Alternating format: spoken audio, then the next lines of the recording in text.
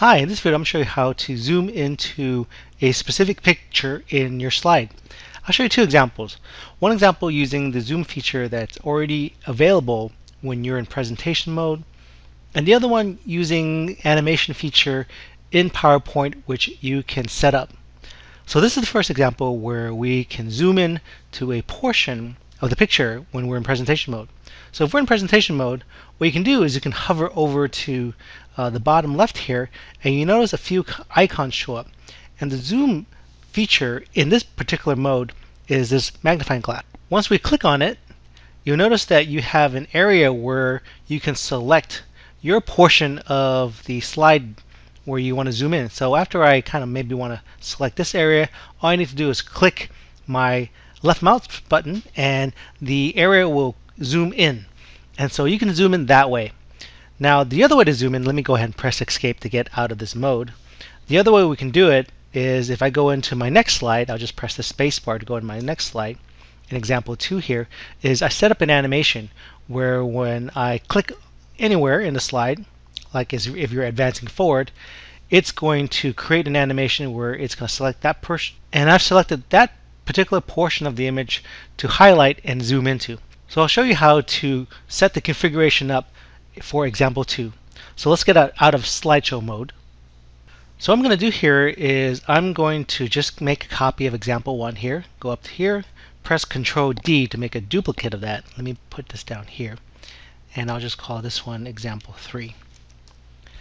So what I want to do is I want to take a kind of a snapshot of that watch in a smaller version.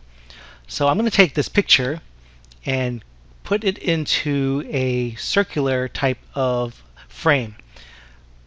Click Format. I'm going to crop it and crop to shape. I'm going to select this oval shape, and you'll notice that it's not a circle, but what we can do is we can change this into a circle by going under Crop again, go into Aspect Ratios, and make it a square. So this is kind of a 1:1 aspect ratio, which is a circle. So once I click on that, we have our circle now. What I want to do is make that circle a little bit smaller to kind of fit this particular size here. You don't have to worry about moving the picture into the center yet. What we want to do is make sure that this circle fits the size that we want. So what I need to do is press the Shift key and hold on to any one of these 4 corners to make it into a size that I want. Maybe this size is good enough. And now I'm going to move my particular picture down here into the center. And once that's done, I'll click on Crop again, and it's going to crop that picture. So now you notice that that picture, the size is 1.98 to 1.98. Let me move this up a little bit. What I want to do now is let me make a border around this particular circle that is also that same size. So I'm going to click outside and go click Insert and click on Shapes and click this oval shape here. And I want to go ahead and draw a circle. I'm going to press the Shift key, so it's not going to draw an oval. Even though it's using the oval shape, it's going to constrain my circle to, or my oval into a 1:1 aspect ratio, which is a circle. I can just draw what I can think is going to approximate this size. I can change it later to make it exactly the same. You'll notice that now my height and width shows up here. I can just type 1.98, which was the setting I had earlier, and type 1.98 for the width, press enter, and now it's the same as this. I want to make sure that the shape fill is transparent or it doesn't have any fill, so I'm going to click on the shape fill here and click no fill, and I want to make this particular border a little thicker and a different color. So I will select black and then maybe make the weight 4.5. I can drag this in here right now. I can overlay it on the circle image here of the watch. Now I've got my 2 settings here. What I can do now is I can take this, let me put my mouse out here and select this area. It's going to select both the circle image and also the circle that I drew. Control C to copy. Let me just use example 1 as my template now to create a new zoom in feature. And I'm going to press Control V to paste. Now it's right above this watch. What I want to do is I want to hover over it to make sure it's just right above it. So it's going to take a little bit of movement to do that. Then make sure that it kind of matches the alignment here. So let me move it over here a little bit. That should be okay. Let me click outside and see if that works out. That's not that bad. Let me zoom in a little bit to see if it looks okay. Scroll up here, and that's not bad. So what I want to do now is I want to set some animation. Let me zoom back out. I'm going to click on fit to slide to current window so it zooms back out. So what I want to do is I want to set some animation up for my two objects. Select my object, click on animations, and what I want is to add an animation. Click on that. It's going to give me a couple, and the first one I want to do is grow and shrink. Right? I want to make it grow. So it's growing right now. You'll notice that it only selected that one image. Let me press Ctrl Z to undo. And that's because when I selected the image, it was only that image to grow and shrink. It didn't select the border around it. So I'm going to go out here and select it. So I'll draw the cursor out here, and it's going to select both images now. So go back to add animation, go to grow and shrink, and let's see if that works. Now it's set it up correctly. So that's going to be my first animation. Let me click my animation pane right here so it brings up that pane so it shows me how the steps occur in order. Now earlier when I did the animation here when I was in presentation view, you noticed that it kind of drew out that circle, and I want to draw that circle too. So I'm going to click on that circle, and you'll notice that when I clicked on there, it selected that oval, not the picture. If I clicked on the picture here, it's going to select the picture. If I click on the oval here, it's going to select, oops, it didn't select the oval, but let me select the oval here. Let's see if it selected that. If I click in the center here, it's going to select the picture. So you have to be kind of careful where you select. Let me go and pick on the oval again.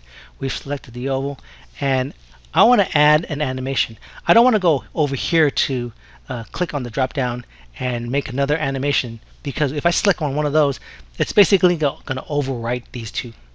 What I want is to add an animation. So I'm going to click on here and click the animation, which is a wheel. So it's like a clock, an analog clock, and it just goes from 12 o'clock to 12 o'clock again. So if I click on that, you'll notice that this is what it does. It kind of wipes it around.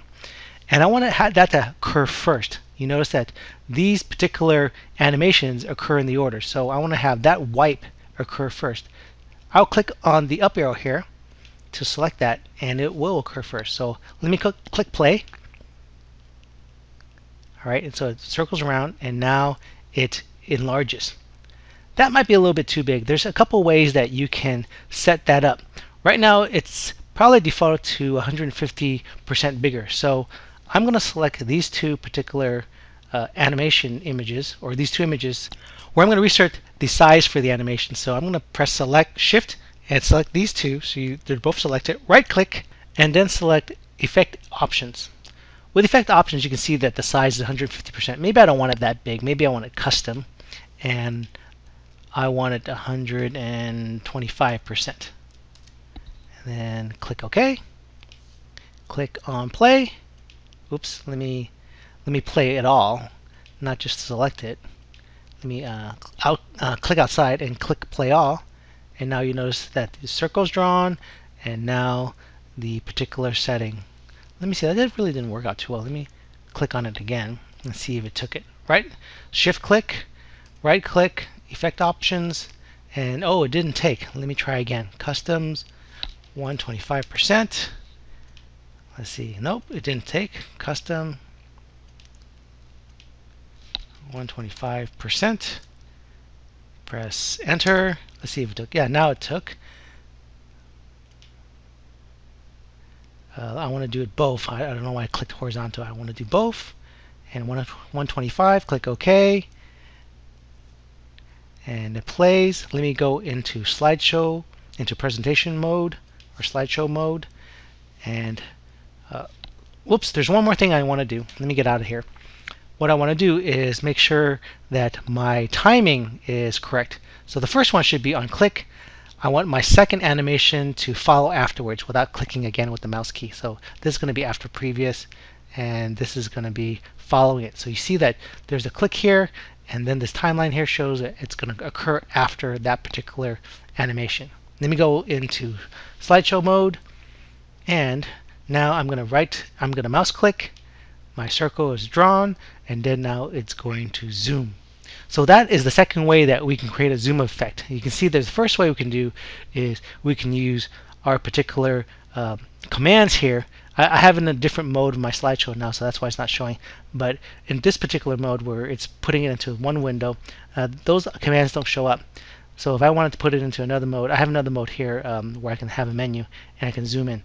So I can also zoom in this way. You can see I can zoom in again, and that zooms in. So that was the first way that I showed you how to do that. Let me press escape to get out of that.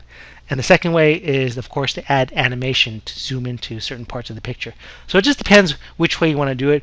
You don't want to fuss with creating animations. You can use the animation commands in the slideshow view, or if you like to do some animation, go ahead and try the animation features that are available for your picture.